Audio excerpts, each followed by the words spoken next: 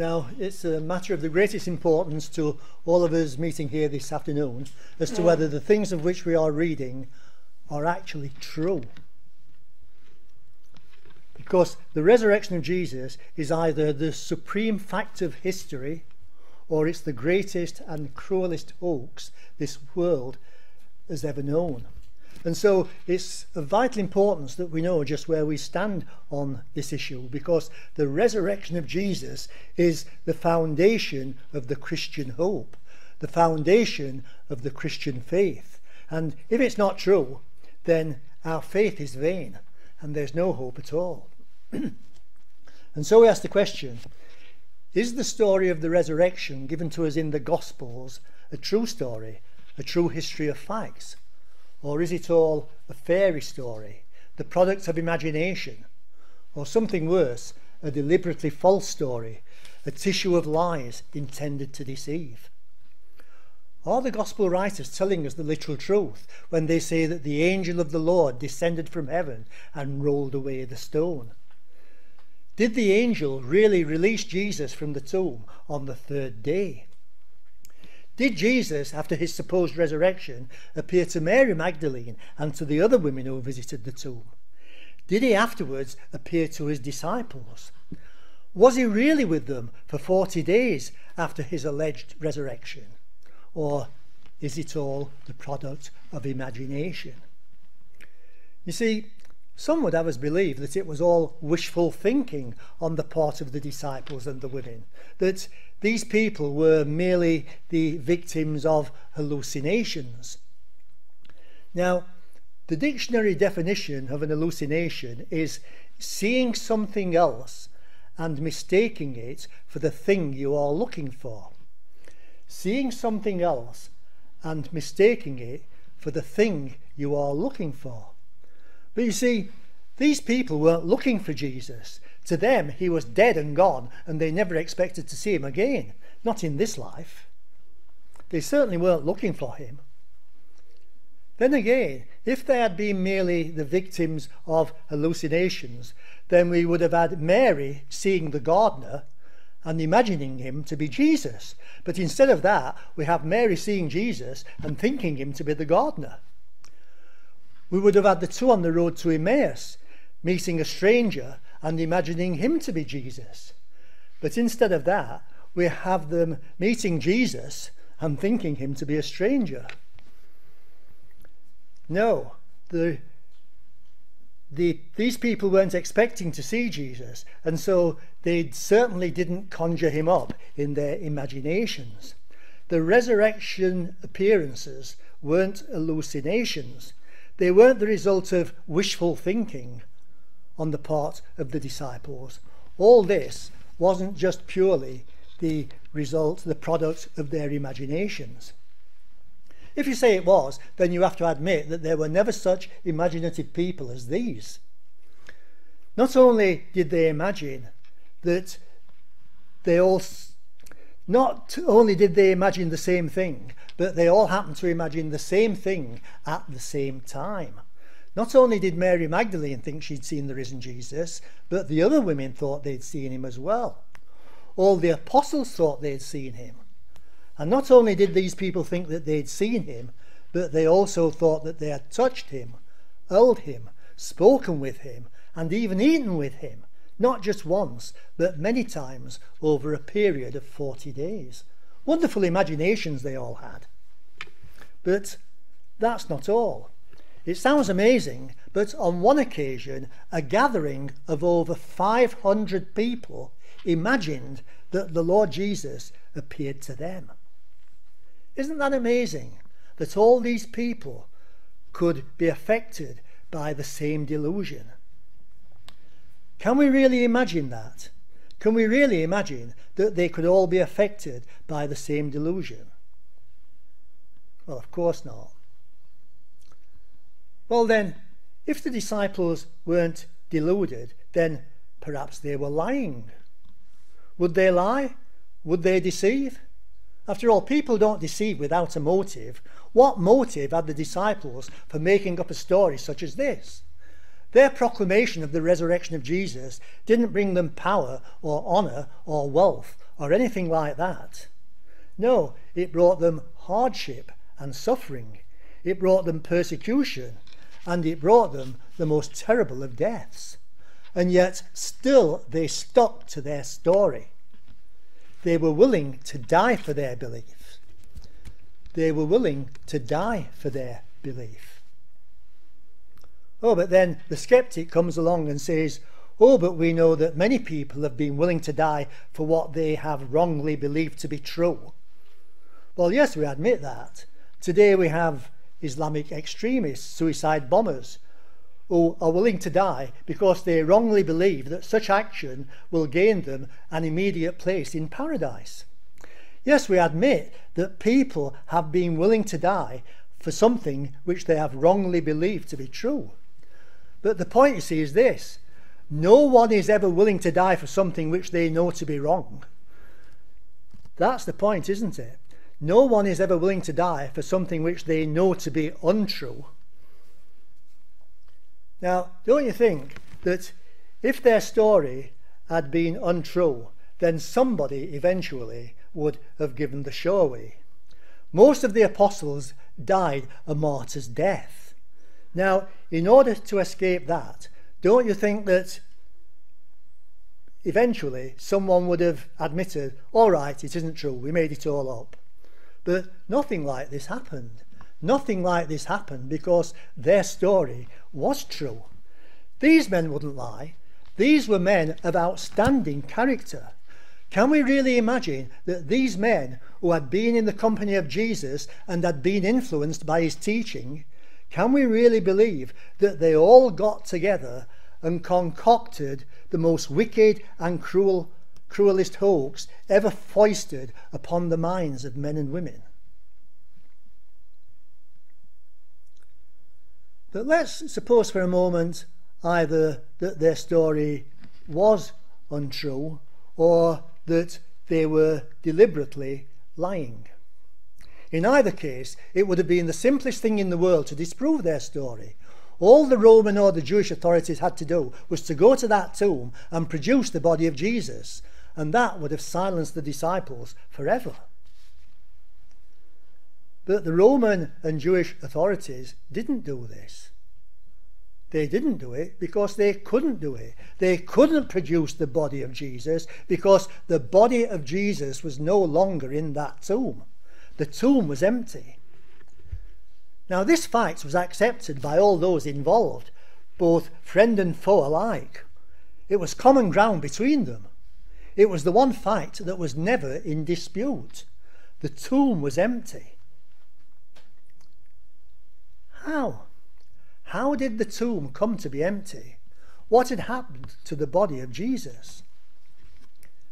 Well, the gospel explanation is that Jesus had risen from the dead, that the angel of God had descended from heaven, rolled back the stone, and released him from the tomb.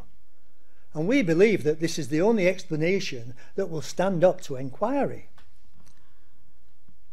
And yet, there have always been those who have denied the fact or the possibility of that resurrection. There are even those today, religious ministers amongst them, who deny that the resurrection ever took place. And you may remember how some years ago one church leader, a bishop, caused a storm by describing the resurrection as a kind of conjuring trick with bones. And when questioned about the empty tomb, he said that he could no more explain how the tomb came to be empty than he could explain how Santa Claus came down the chimney at Christmas time. But you see, the point is, there never was a Santa Claus, and so he never came down any chimney. But there was a Jesus, and he was buried in a tomb. And yet, on the third day, that tomb was empty. Why? How? What had happened to the body of Jesus?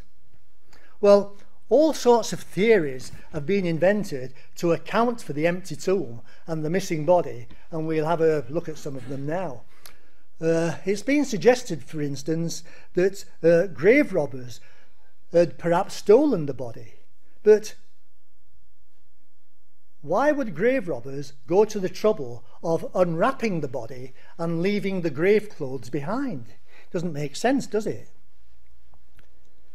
It's been suggested perhaps that Joseph of Arimathea had perhaps removed the body to another tomb. But if Joseph had done so, wouldn't he have said so? Of course he would. No, we can't accept this theory. Neither can we accept the theory that either the Roman or the Jewish authorities had removed the body. If they had done so, wouldn't they have said so? Of course they would. They would have issued a statement explaining the true facts of the case, and that would have silenced the disciples forever. No, we can't accept this theory. Another theory that's been put forward is that in the early light of the morning, the women who went to anoint the body of Jesus mistakenly went to the wrong tomb. And so you have Dr. Kersop Lake writing some years ago and having the women coming and finding an empty tomb with the gardener or someone standing around. And at that point he deviates ever so slightly from the Bible record. And whereas Matthew and Mark read, "Ye seek Jesus of Nazareth, which was crucified. He is not here. He is risen. Come, see the place where they laid him," he cuts out the words, "He is risen." And as the record read, "Ye seek Jesus of Nazareth, which was crucified. He is not here. Come, see the place where they laid him." In other words, you've come to the wrong tomb, ladies. Come, let me show you the right one. But the women were too silly or too frightened to listen, and they ran off saying that they'd seen an angel or somebody who told them that Jesus was no longer in his tomb. And from that, they later developed the theory that he had risen from the dead. But you see, if the women went to the wrong tomb, then Peter and John also later went to the wrong tomb. And if these people did go to the wrong tomb, then surely Joseph of Arimathea would later have told them of their mistake. Not only that, but the Jewish authorities themselves would have been able to point out which was the right tomb. The Jewish authorities knew which was the right tomb because they themselves had posted a guard there. And so we come to the next theory. And the next theory is, well, the best one yet, is that Jesus didn't in fact die on the cross, but only swooned. Later, the coolness of the tomb and the aromatic spices by which he was surrounded revived him, and he was able to escape from the tomb and convince his disciples that he had risen from the dead. Now, let's just think for a moment what had happened to Jesus. All four gospel writers agree that the arrest of Jesus took place late at night, and that the Jewish trial which followed was carried on for the remainder of that night before sending Jesus the following morning to Pontius Pilate. Now, I put it to you that after a night like that, then Jesus would be exhausted. But it didn't end there, did it? Because after an initial examination, Pilate sent him to Herod. And then after he'd been returned to Pilate, the examination continued. And then at the end, perhaps because he thought that this would be enough to satisfy the Jews, we're told that Pilate had Jesus scourged. Now, behind those words is an appalling amount of cruelty and pain, because the scourge, you see, consisted of leather thongs containing metal balls, pieces of bone, pieces of lead and so on, which tore out the flesh. The point of scourging was to bring the prisoner close to collapse or death. In fact, some prisoners actually died under scourging. Now, I haven't seen it, but I understand that Mel Gibson's film of some years ago, The Passion of the Christ, more or less accurately portrays the appalling cruelty involved. Now, medical experts tell us that because of loss of blood and so on, Jesus, after being scourged, would be suffering from what is known as hypovolemic shock. He would be literally shaking. And so there's no doubt that he was in a critical condition before he ever reached the place of crucifixion. And then, when he did reach the place of crucifixion, Jesus had spikes driven through his hands, or more accurately his wrists and his feet. Spikes which would damage the sensitive nerves in those members. And then he was lifted up on the cross to suffer the most cruel and barbaric form of execution ever devised by man. Now, I don't want to go into details regarding the pain and agony of death by crucifixion, but a new word had to be invented to describe it, and that's the word excruciating. Excruciating, which literally means out of the cross. Well, now we come to the final episode of this sad little story.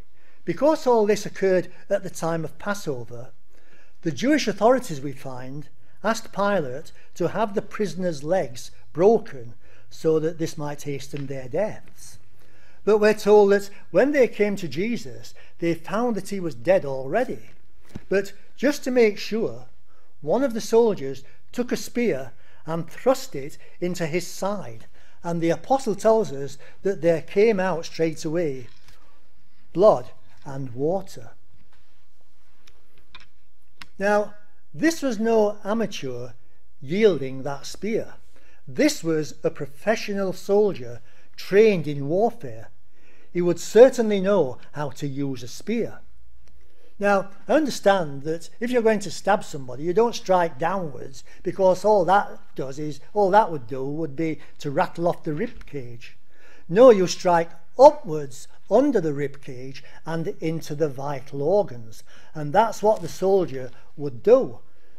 And so he would thrust his spear upwards, because Jesus was lifted up on the cross, wasn't he? And his spear would go in and up under the rib cage and into the vital organs. Now, can you imagine anybody surviving that?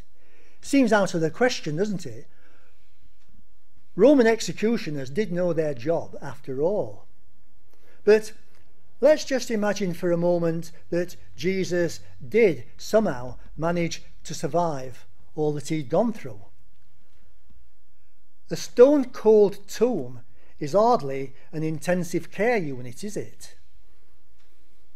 And yet we're asked to believe that Jesus did in fact come round on the third day, despite having been without food or water for 3 days and without medical attention. But even against all the odds this did happen, he'd still to effect his escape from the tomb. First of all, he had to rid himself of the heavy spice-laden grave clothes, and then there was the matter of that great stone which had been rolled to the door of the tomb. Now, it must have been a stone of some size, because you remember that the women who later went to visit the tomb were wondering how they were going to move it. Now, that stone would be a round stone like a millstone, and it would fit into a groove. Now, if you had the necessary manpower, then from outside you could get hold of the edge of the stone and roll it. But from inside there was nothing to get hold of, and you couldn't just push it forward even if you had the necessary strength. And yet, in spite of all that, we're asked to believe that Jesus did somehow manage to escape, and then, having somehow got past the guards, managed to limp and crawl, naked presumably, and on lacerated feet, to the place where his disciples were hiding. Then you have to imagine those stupid men becoming convinced that he'd been raised from the dead, and then going out to preach a risen Lord who had conquered death and the grave, and who by his glorious resurrection had become the Prince of Life, the first fruits of the dead, and the first one of a great harvest to follow. I ask you, can we really believe this theory? Well, I don't know about you, but I find it much easier to believe in the resurrection itself. Well, you could go on, and the theories become more and more complex, more and more fantastic. You have a Jewish writer, Hugh Sconfield, writing a book called The Passover Plot, in which he devises the theory that it was a kind of conspiracy between the Lord Jesus and Joseph of Arimathea for Jesus to get very near to the point of death by being drugged and then stage manage a resurrection. But the plot went wrong because the Roman soldier thrust a spear into his side, and he did actually die. But then Joseph's assistant was later mistaken by an emotionally crazed Mary for Jesus, and that's how the fable of his resurrection came about. But it doesn't really matter, because all these theories fall down sooner or later on account of their own improbability. And so that leaves us with just one other, the oldest theory, the first story ever invented to account for the empty tomb and the missing body, the claim that the disciples had come by night and stolen the body. Now, this must be the most ridiculous story ever invented. Why? Well, because the Jewish authorities had taken every precaution to prevent such a thing happening. Let's turn to that chapter which we read together, Matthew chapter 27.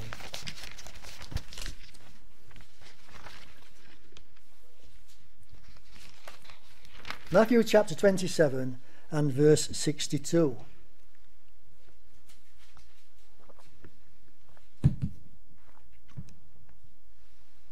Now the next day that followed the day of the preparation, the chief priests and Pharisees came together unto Pilate, saying, Sir, we remember that deceiver said whilst he was yet alive, After 3 days I will rise again. Command therefore that the sepulchre be made sure until the 3rd day, lest his disciples come by night and steal him away, and say unto the people, He is risen from the dead. So the last error shall be worse than the first. Pilate said unto them, Ye have a watch. Go your way, make it as sure as ye can.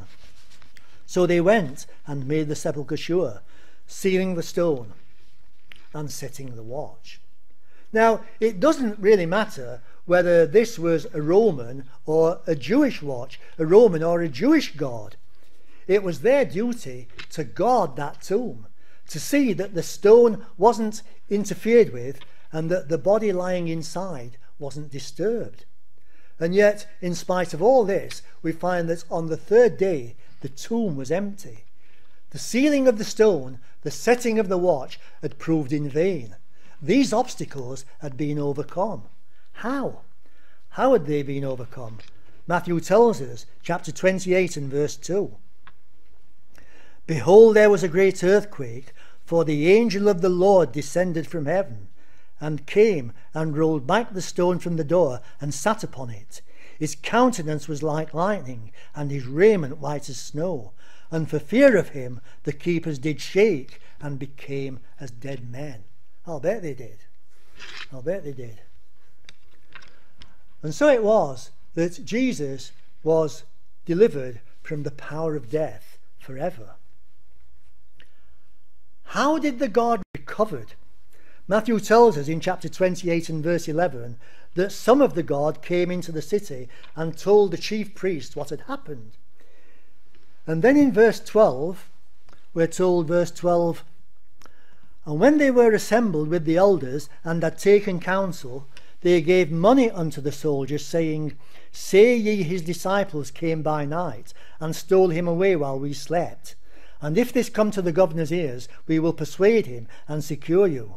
So they took the money and did as they were taught. Now, this must be the lamest explanation for the fact of the empty tomb that it's possible to think of. The claim that the disciples came and stole the body while the guards slept. Just remember how the disciples acted around this time. They were afraid in case they should suffer a similar fate to Jesus. At the time of his capture, they all forsook him and fled. When one of them, Peter, was accused of being his disciple, he was so terrified that he denied 3 times that he had anything whatever to do with the man. The events which followed filled the disciples with great fear. We're told that they met behind closed doors. They met behind closed doors for fear of the Jews. Can we really imagine then that these few terrified men would dare come out of their hiding place and steal to the sepulchre at night?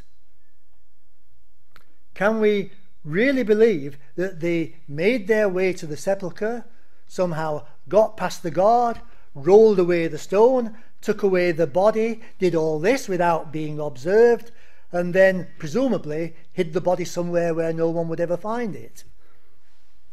Does this explain why they suddenly became terribly brave, lost all fear of the Roman and Jewish authorities, and began boldly to announce the fact that Jesus had risen from the dead and that they had seen him? And remember that they stuck to this story despite all the opposition and persecution which came upon them as a result. It's too incredible, isn't it?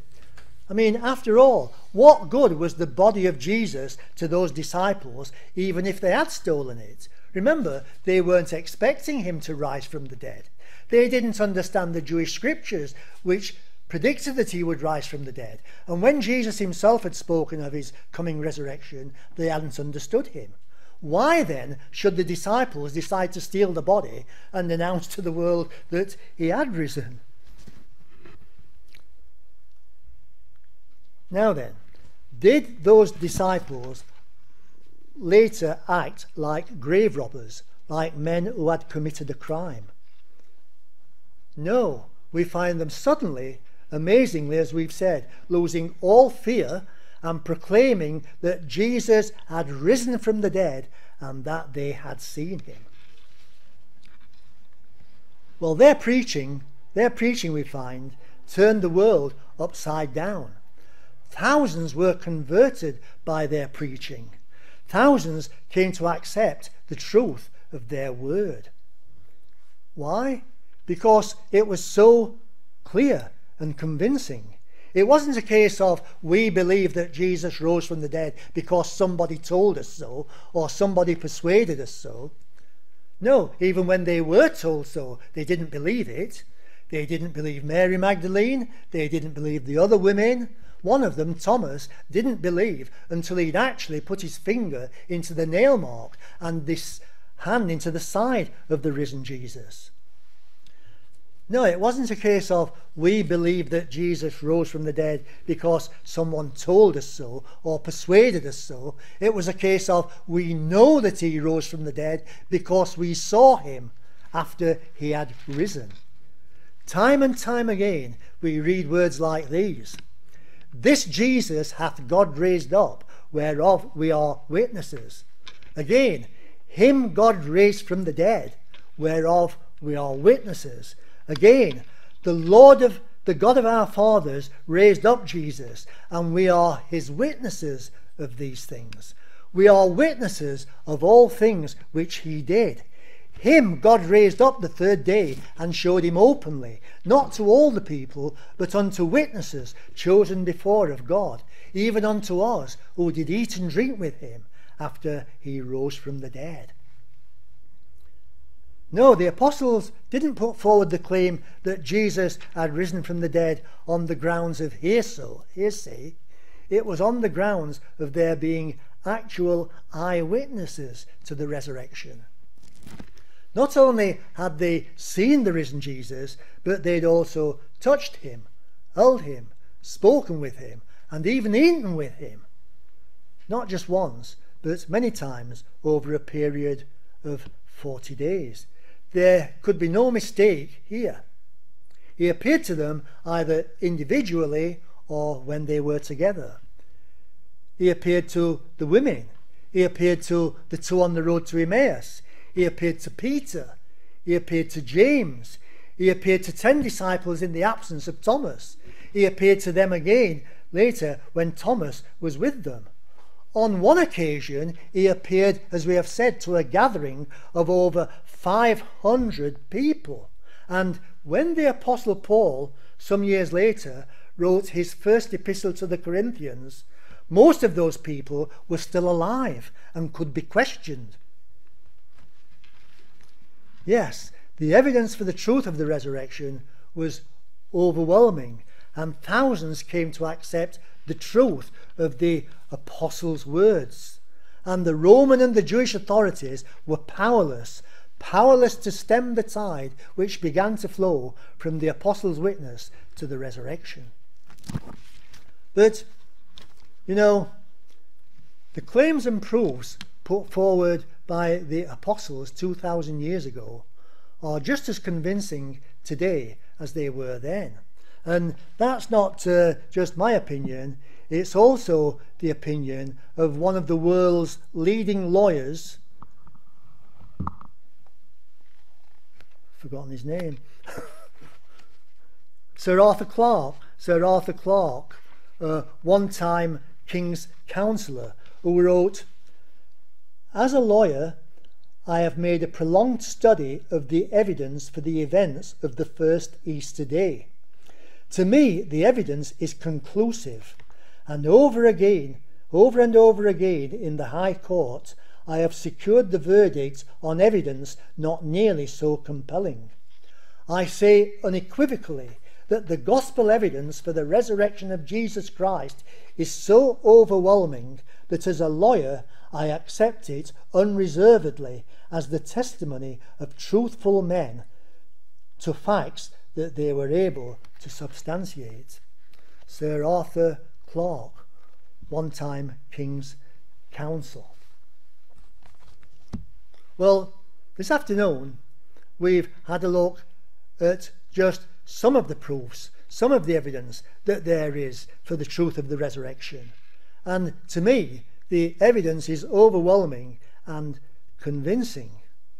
But to any who still doubt, then we say, look into the matter for yourselves. Come to the scriptures with an open mind.